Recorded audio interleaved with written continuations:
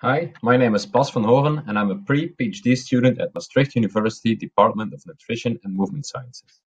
In this video, I will walk you through our review on cooldown after exercise. An active cooldown, which includes activities such as low-intensity running or cycling, is perhaps the most widely used post-exercise recovery modality. It is widely believed that a cooldown facilitates recovery by removing lactate, reducing muscle soreness, and reducing muscle stiffness. Some individuals also believe that an improved recovery due to a cooldown can prevent injuries during a subsequent training session. I have always wondered whether an active cooldown is really effective at enhancing recovery and whether it does indeed prevent injuries compared to just doing nothing after exercise, or in other words, compared to a passive cooldown. In contrast to many other recovery interventions such as compression garments or cold water immersion, nobody has ever performed an extensive review of the effects of a cooldown. Therefore, I decided to write this review together with Jonathan Peake, who has been doing a lot of research related to post-exercise recovery. So if you go to figure 1, here you can see all of the potential effects we reviewed in this paper. We have subdivided the paper into 4 major sections. After introduction and methods, we first discussed the effects of an active cooldown on sports performance, as illustrated by the stopwatch here, in section 3. In section 4, we discussed the physiological and psychological effects, which are all illustrated in the figure, such as the effects on lactate and blood and muscle, the effects on muscle soreness and markers of muscle damage, and markers of psychological recovery, mood state, and sleep. And we also discussed the long-term effects of an active cooldown on injuries and the long-term adaptive response. Finally, we also briefly discuss static stretching and foam rolling as secondary recovery interventions because they are frequently performed in combination with an active cooldown. So as shown in figure 1, there are many physiological and psychological effects that we reviewed, but I don't have time to discuss all of them in this video, so I just discuss a few of them. So first, the effects on sports performance. Section 3. We subdivided the section into the effects on same-day performance and next-day performance. For the effects on same-day performance, they are mostly relevant for elite athletes who train or compete more than once a day.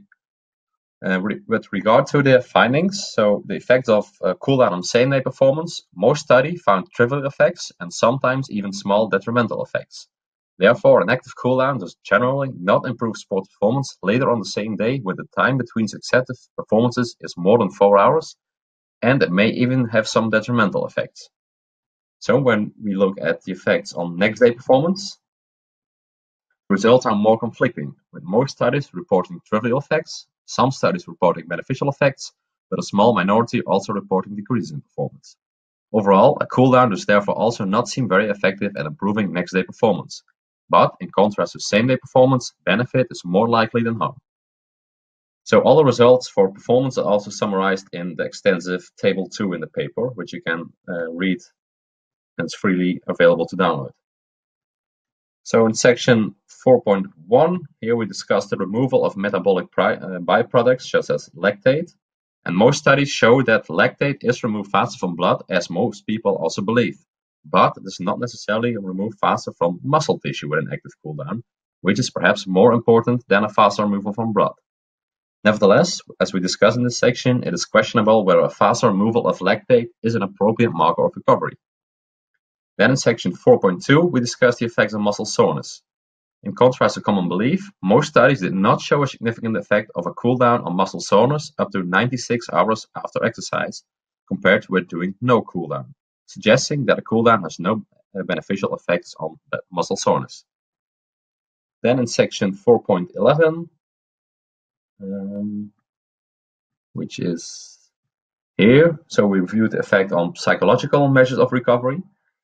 Interestingly, most studies did not find beneficial effects of a cooldown on psychological recovery as assessed with questionnaires, but most athletes did mention they preferred an active cooldown over performing no cooldown. This could indicate that either the questionnaires did not adequately assess psychological recovery, or it can reflect a placebo effect whereby individuals believe that the active cooldown is more beneficial than performing no cooldown due to the popularity in society and its proposed benefits. So with regard to the long-term effects, section 4.12, 13, 14, Most evidence indicates that regularly performing an active cooldown after exercise does not affect injury rates, although more research is required to investigate the effects of the type of cooldown, its duration, and the type of sport. For some recovery interventions, such as cold water immersion, it has been shown that regular use of a recovery intervention reduced the stress strain to the body and hereby decreased the adaptation to training. We wondered whether a similar effect existed for a cooldown. Unfortunately, only one study investigated this, and this study found that an active cooldown did not attenuate the long-term adaptive response. However, conflicting evidence for the attenuating effects of other recovery modalities such as cold water immersion has been reported, and more research investigating the effects of an active cooldown on the long-term adaptive response is therefore required. I will skip the effects of static stretching and foam rolling and go to conclusion and practical applications. Section 6. Evidence in this review shows that active cooldowns are largely ineffective for improving most psychophysiological markers of post-exercise recovery, but may nevertheless offer some benefits compared with a passive cooldown. The mode, intensity, and duration of a cooldown and activity preceding the cooldown will likely influence the effectiveness of a cooldown on recovery, and these effects may also differ between individuals. It is therefore difficult to recommend one optimal active cooldown protocol for all individuals in all situations. We have, however, provided some general guidelines in the paper which can be followed to minimize negative effects and maximize the positive effects.